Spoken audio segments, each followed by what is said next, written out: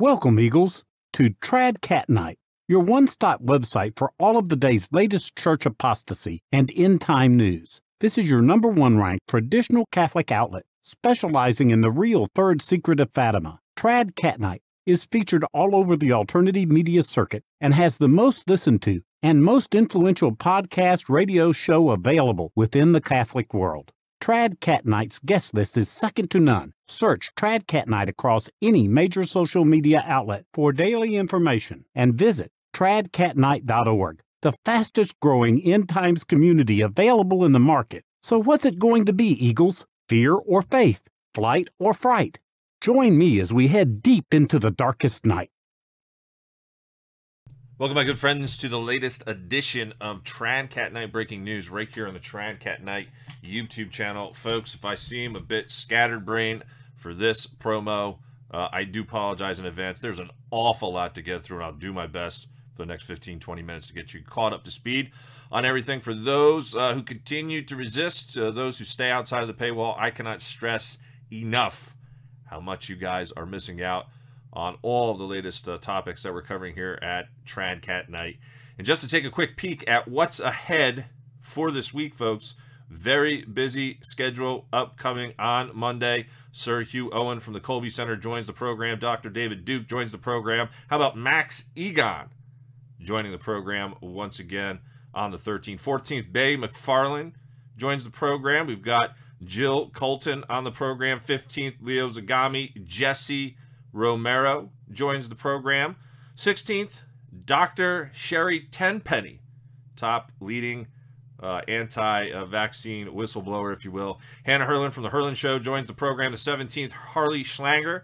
We also have Charles Cool-Yom on the program. First-time guest, Jake from the Grand Solar Minimum channel on the program. 18th, Sal the Agorist. Paul Stark from the movie Vatican Deception. And to round it out, Dr. Peter Hanowski giving us the latest information as it relates to the fake sister Lucy. A lot happening here at TradCatKnight. My goodness. Finished up with a great talk here with Father Paul Kramer not too long ago. But to get everyone caught up to speed first as to some of my latest articles. Have you all been hearing and checking out some of these videos on YouTube? I'm the only Catholic channel that points this out on a weekly basis. Usually every 2 or 3 days, I post the latest strange sounds happening in the sky. What does Catholic prophecy have to say about it? It is more dire, folks. So I have an article, Strange Sounds in the Sky, Advent of Chaos and Carnage. I also go through St. John Eudes, because Father Kramer in his book, To Deceive the Elect, makes a general reference to St. John Eudes, describing the church's triumph period, which is going to be the Immaculate and Sacred Heart period.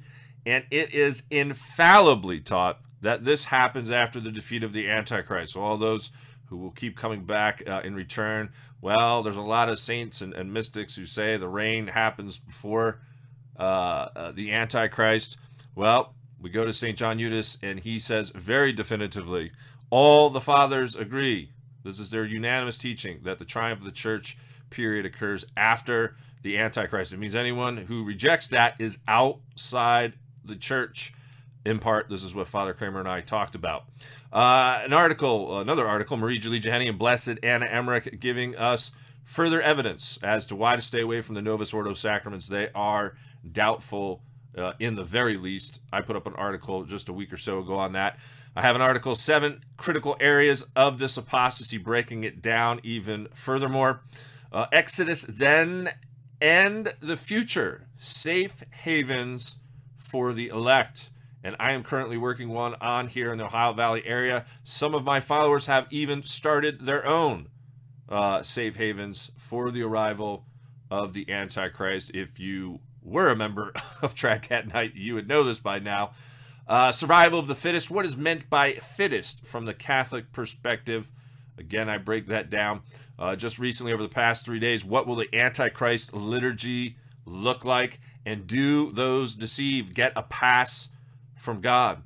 Also have an article, are TradCatKnight followers just smarter or more aware than those who are following the false right websites like The Remnant or the Fatima Center or LifeSite News, or 1 Peter 5. And this came as a response to one particular woman who's now a TradCatKnight member, recently coming over from the Remnant. And she came to me and personally told me that she went to a recent Catholic Identity Conference, and she said she had a conversation with Michael Matt, and she just has said what I've been saying, essentially, that he's clueless. Why don't these people kind of get it? And so I break that down a little bit more. It's nothing really new that I've been saying here at TradCatKnight. My latest article is entitled Rejection of Truth and Operation of Error. We use several scriptures to help break down this apostasy. A lot of people emailing me over the past 24 hours, really enjoying that one.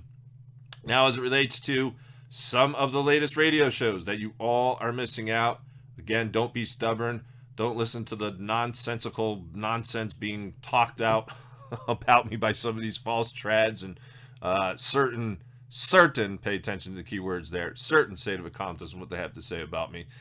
In any case, check out some of the latest here. We've got Marshall Masters that was on the program, and this was a talk, well, it was about a week or so ago, entitled Marie Julie Jeheni and the Planet X System. Why are some of the stars disappearing? Again, we covered some of the latest strange sounds, sky trumpets, fresh West Coast earthquake warnings. If you all have been noticing, massive uptick in earthquakes in the Puerto Rico area, about 1,000 quakes, just had another 6.0. I remind everyone, scripture indicates every island will sink, will disappear, essentially every mountain will be moved. We talked social upheaval for 2020, the latest earth cracks and fissures. What does Catholic prophecy have to say about it? There's been new disturbances on the sun that we talk about. Why are all these birds dropping from the sky in mass quantities? Does Trump know about Planet X? Will he disclose it? And we give some of the latest evidences for some of the 10 plagues happening all over again. Also had on a longtime follower, Tom C. We call him, again, some of my podcasts. We've got people who like to remain anonymous who are following it. He's an ex-federal agent whistleblower. We talk about the Christian persecution and just the evil times that we live in. I was very fortunate to get Ben Davidson back on the program from Suspicious Observers, talking about Catholic prophecies on the signs of the sun and the geomagnetic jerk. And I don't have time to get through all the subtopics that we talked about, but the one in particular was in relation to what Our Lady says to Marie Julie Jeheni: certain appearances or spots or marks on the sun.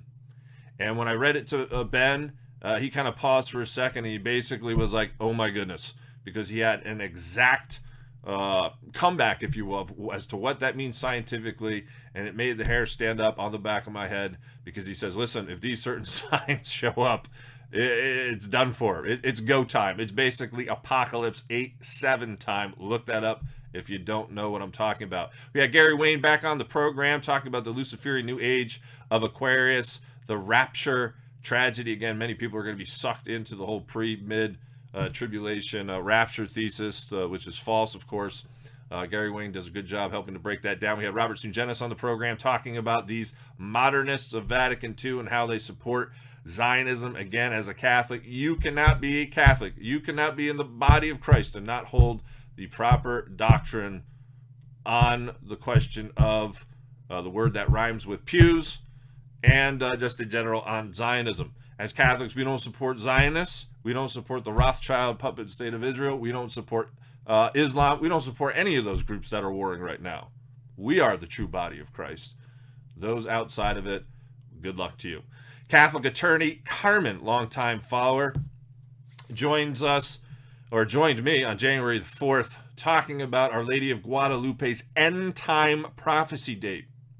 Now, according to her, this is not me, on the Tilma, there's a prophecy date given, which is upcoming in the next year, and she wants to give her explanation as to what she thinks it is.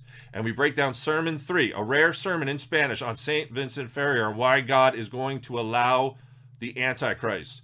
Therefore, the subtopics for this one: signs preceding the Antichrist, errors made by Catholics concerning the timing of the arrival of the Antichrist. We talk about Our Lady and her buying us more time. We talk about the CERN project, the release of demons. We talk about our saint teachings, infallible, end-time scoffers, and a whole lot more, if I'm not mistaken off the top of my head. That one was about an hour and a half long. Also had on the program award-winning Danish Catholic journalist Ibn Thranholm on the program. We broke down the culture of death. We talked about why fear is leading so many to despair, why suicide rates are so high. Great podcast with Ibn. Also had on the program after a long layoff like Ben Davidson, Lynette Zhang, one of the top economic gurus who's been featured all over the place. If you don't know her work, get over to ITM Trading to check her out. In any case, Lynette Zhang joined the program. This one's entitled How to Eat in Any Economy, Prepping, and Start Pulling Out Cash Now. Again, folks, listen, the areas that I cover here at TradCatKnight are not covered by any other Catholic website. I'm getting you fully prepared for the storm ahead. So for $5 a week, which is still very cheap, you're going to be getting all of this information. I podcast Monday through Saturday, typically 2 to 3 special guests a day, running 45 minutes plus for every podcast. But Lynette Zhang broke down some of the latest economic indicators. Is the reset already here? The economic death meter. How are the central banks preparing for the crash? We talked about the importance of seeds, general prepping, and the survival communities for ahead, and really so much more. Great talk with Lynette. Good to get her back on the show. For you resistance members out there, Father Voigt was back on the program. This one was entitled The Soviet Church and Francis is Vatican II Personified. So we talked more about what Father Voigt was taking a look at. We talked Father Villa on Vatican II, this process of revolution, synods, and how this relates to Sovietism. We talked about the SSPX and supply jurisdiction, more on safe havens, more on what Father Voigt is doing as it relates to prepping. We talked about the times we live in, at evil being presented as good and vice versa. Man being handed over to this operation of error, which I've already said. I put it into an article. It was the day after, I think, after this podcast, I actually did that article on this operation of error. We discussed more of the recent divine warnings of nature. We talked a little bit more on Amoris Laetitia, Vatican II, quote-unquote, conscience replacing divine revelation in the Vatican II sect. Also had on the program Dr. Bill Warner on January 8th, talking about Soleimani, sleeper cells, and sudden jihad syndrome. Folks, are we on the verge of a holy war? We talked Francis and the one world religion. We talked the top 3 worst European countries on Muslim immigration. Again, Dr. Bill Warner from Political Islam, very well traveled. His podcast, by the way, was very, not only informative, but it was very entertaining. We had a good time on this one. He's got a good sense of humor, and I got him to crack up a few times. We talked a little bit more about Islamic symbology, Sharia law on rape, the sin of tolerance that we're dealing with in our modern times. But folks, the one we want to highlight is the one I just finished right now with Father Paul Kramer. It's about an hour and 15 minutes long. It's entitled The Slap Heard Round the World, a Masonic Hand Gesture Signaling the Soon Arrival of the Antichrist. So, subtopics for this one. Why Benedict XVI is the true Pope. Professor Violi's recent error. This one was very interesting because I wasn't aware that Violi had sort of switched gears on the topic, so Father Kramer covers that for about 5 or 10 minutes. Why do most traditionalists / resistance type fall into error on the question of the true Pope, and or why are they whitewashing it? There's been some in the resistance who won't even read Father Kramer's book, who I've been told they think it's how do I put this?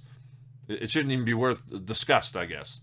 So Father Kramer spent some time breaking that down, why some SSPX resistance priests and laity are falling into error on this. We talk more about the errors of the new Mass, or just the new Mass in general, why it must be avoided, the new code, what's wrong with it, so some of what's wrong with it, new catechisms, including the new one, which apparently will incorporate ecological sins into the program. We talked about St. Francis of Assisi's end-time prophecy. What about St. Malachi's prophecy? Is it legit? We put Father Kramer on the spot, and he answers. We cover all the latest earth changes, the latest conciliar church news. I'm sure you're seeing all of the craziness happening in the conciliar church. Well, I cover it all with Father Kramer. What ought the cardinals do who know that Francis is an anti-pope? What should they be doing right now? Father Kramer answers that. The slap heard round the world, as you know, what happened with that Asian woman. And why is the Vatican ignoring the Chinese faithful? Will this latest skirmish along the lines of geopolitics now, will the latest skirmish with Iran cause Russia to attack the United States, again falling under the umbrella of the whole Fatima message? Father Kramer answers. Father Kramer also gets into geocentrism versus heliocentrism.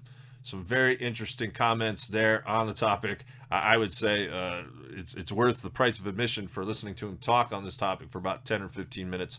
I learned an awful lot. Were the recent Scottish hermits actually really excommunicated? What do you think? The Masonic hand signs that Francis has been giving since day one, including this crossed over arms symbology. What does it really mean? And I spend some time discussing what it does mean.